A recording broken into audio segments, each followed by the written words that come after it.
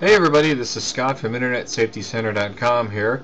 Today what we're going to do is another one of our quick tip videos here.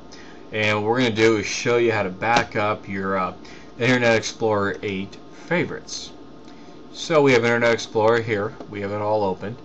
And you'll see the File, Edit, View, Favorite, Tools, and Help up here. If you do not see this menu bar, what you'll need to do is if you go over here to Tools, you'll see toolbars, and then that menu bar will be unchecked. As you can see, it's not there now. But to do this, the easiest way is to actually use that menu bar. And so make sure you have tools, and make sure menu bar is actually highlighted. So what we'll do is you're going to simply click on File, and you're going to go down to Import and Export. And then a little wizard pops up here, and you're going to export to a file, and hit Next. And then it says, what do you want to export? And we recommend clicking favorites and feeds. We don't recommend actually cookies themselves because those contain passwords and stuff like that. So we don't actually recommend actually creating a backup of your cookies. So then you're hitting Next, and then it says select a folder you want to export to your favorites from. We want to make sure that your favorites folder is highlighted. If you just have like Microsoft website or something like that highlighted, it's not going to back up that folder. So what we like to do is just double click on favorites, shrink everything underneath of that, and so we know the entire favorites folder is going to be backed up. So then we're hitting Next, and now it's just type a file to choose from, and what we're going to do is hit Browse here. And the reason we say we hit Browse is because you want to specify the location where you want to actually save your favorites to. Normally you're going to click on My Computer and select a flash drive or an external hard drive to back up your favorites to. But what we're going to do here, for just an example, is we're actually just going to save it to our desktop. And then it says File Name, so you see it just called Bookmark. Again, we recommend actually just specifying the date. So 0909.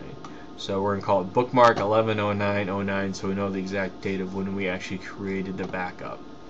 So then we're going to hit Save, and then you're going to hit Next, and then it says where do you want to back up your export feeds. Again, same thing. You'll click on Browse.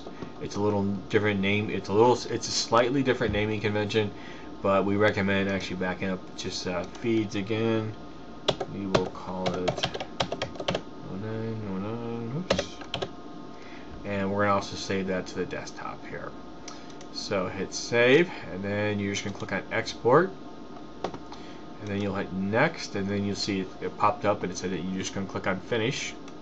And then if you minimize Internet Explorer here, you will see our two files here, and you will see our bookmark file here, which has today's date, and then our feeds folder, or sorry, not feeds folder, feeds file.